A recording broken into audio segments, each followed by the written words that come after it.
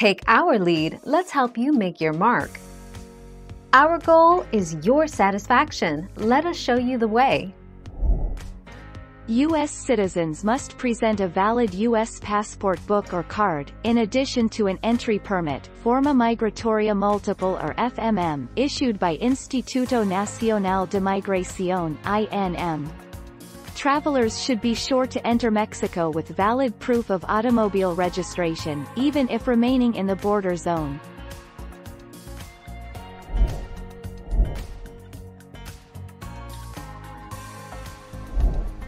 Take our lead. Why it matters: a U.S. citizen cannot be denied entry. U.S. citizens must be admitted, says COPE. However, American travelers can find themselves undergoing secondary inspection if they don't have the proper travel documents, their passport has expired, or they're on a no-fly list, according to Johnson.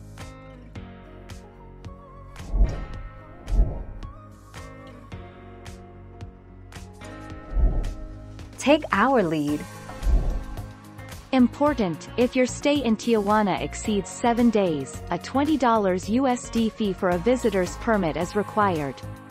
Those of you without access to a passport or visa, or if you lose it while in Tijuana, will need a driver's license or another kind of American identification to avoid secondary inspection.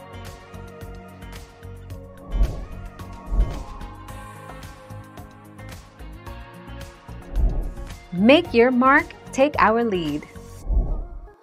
While the U.S.-Mexico land border is currently restricted to essential travel, air travel between the United States and Mexico is permitted.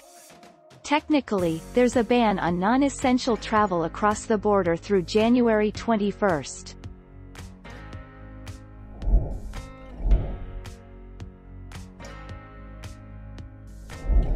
Make your mark, take our lead.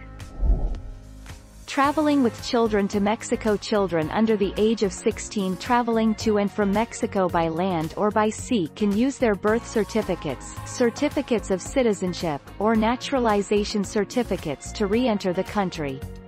However, children of any age traveling by air to and from Mexico must have a passport book. Thank you for watching. Please subscribe and hit the bell notification.